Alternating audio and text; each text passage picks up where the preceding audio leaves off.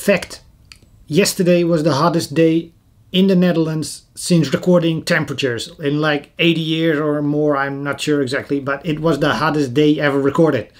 Today, it's even hotter than yesterday. So we actually broke the record twice. And I don't think anybody of us is happy with it. So, yeah, I don't know why I'm telling you this. I thought you should know. It's hot. It's very hot.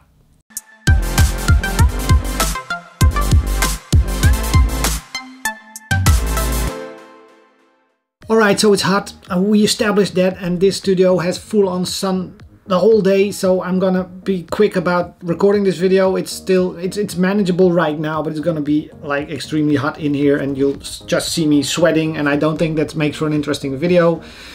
So what have I been up to this week? Well, because of the heat and my brain and body is not fit for it, I couldn't really focus or concentrate. Even as I'm doing this video, I can't really concentrate for long. So my brain has been doing a lot of tiny little changes to Space Grunts 2.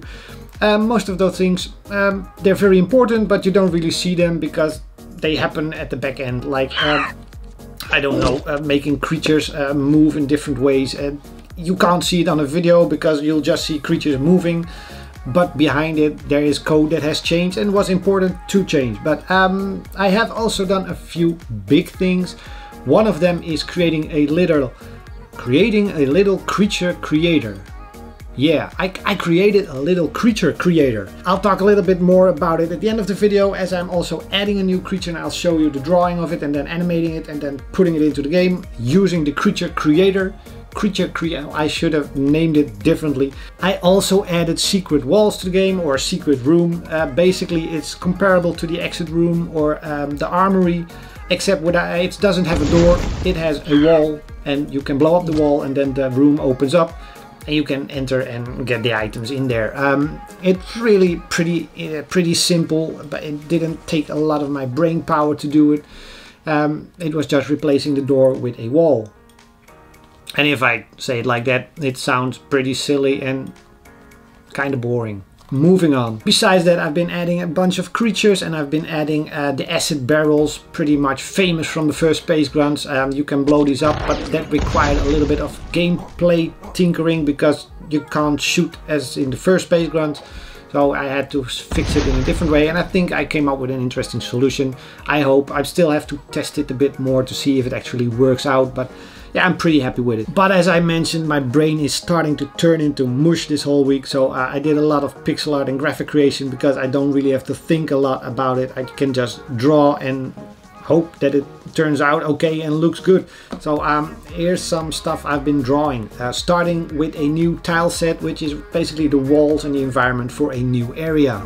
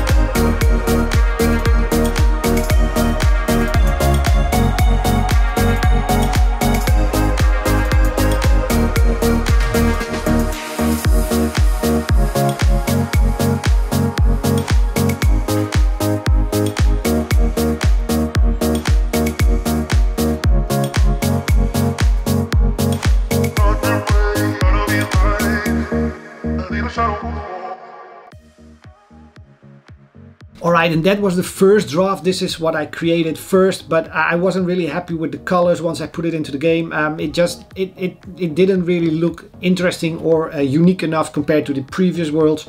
So I started tweaking and modifying the colors and the arrangement of stuff, and this is what I ended up with.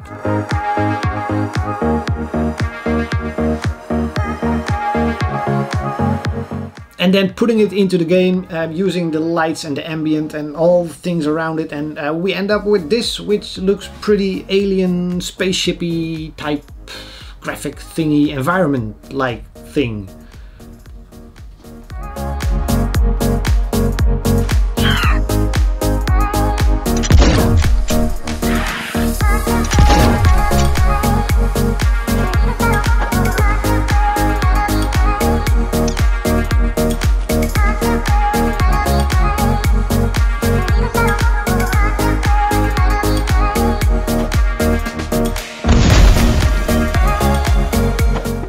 Alright, I've also been creating a variation of creatures, and I wanted also to add a little acid-based creature, because acid is basically the weapon of some of these aliens, and this creature is completely made out of acid. So I wanted a little fluffy green like oozy thingy alien. So this is what I came up with.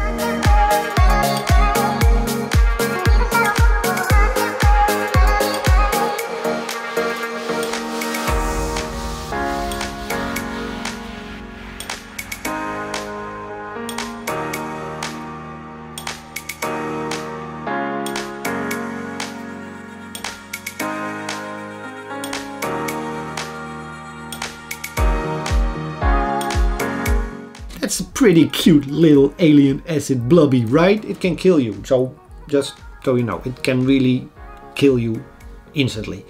Anyway, we have this creature, which brings me to the creature creator that I mentioned earlier in the video.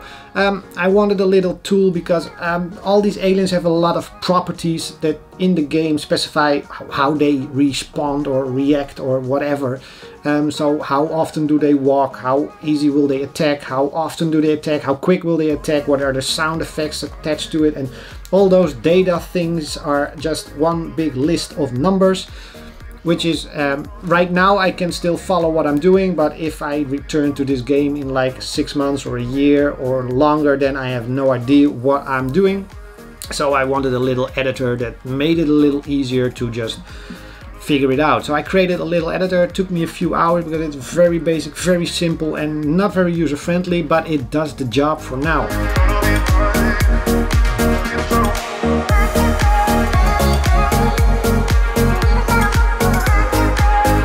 So here we can really just modify all these properties that the aliens have or the enemies, and we can set the sound effects for it, and we can tweak them around a little bit. And when we're happy, we save all this data to a little file. Alright, so the little file that's created by our creature creator is pretty much just source code. I decided that's the easiest format for me because I can then copy it, paste it into the actual game source code and use it or modify it if I want at a later date. So in the future I might just export to like a data file or something so that people can actually modify this from in the game and then load it, and I don't know yet. It's an option, but for now I just need this source code to be generated, and for me this does the trick, and I don't have to stare at all these numbers. I can just use the little editor I created and modify the creatures. And once we're happy with these modifications, we boot up the game and check it out. This is our little acid alien coming to life.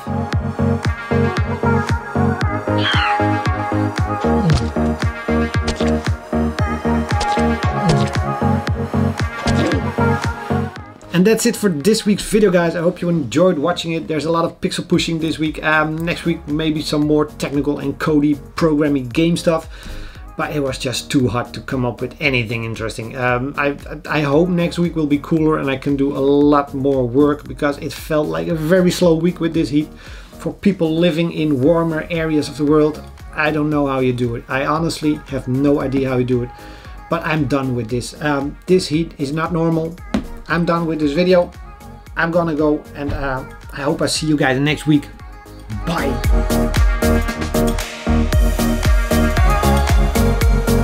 But it's hot. It's very hot.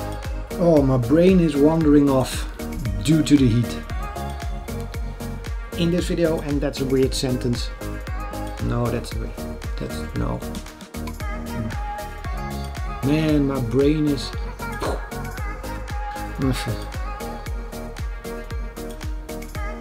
like as I like it. Just boom, boom.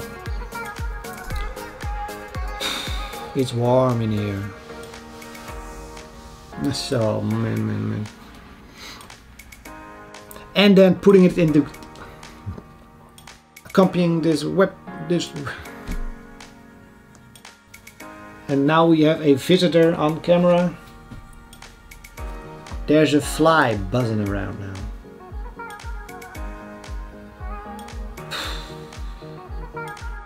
I guess he wanted to be on camera as well. Start your own YouTube channel. I have nothing left to say.